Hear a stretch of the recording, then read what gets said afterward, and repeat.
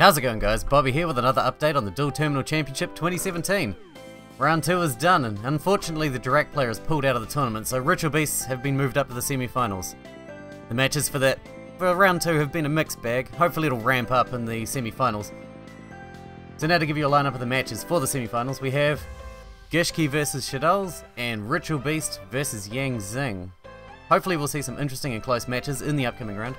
The matches will be posted over the next 2 weeks, and we'll have another update soon to let you know the matches for the final and third place. Players, keep an eye on your inbox as you should have details of your matches soon. Thanks guys, and good luck to everyone left participating.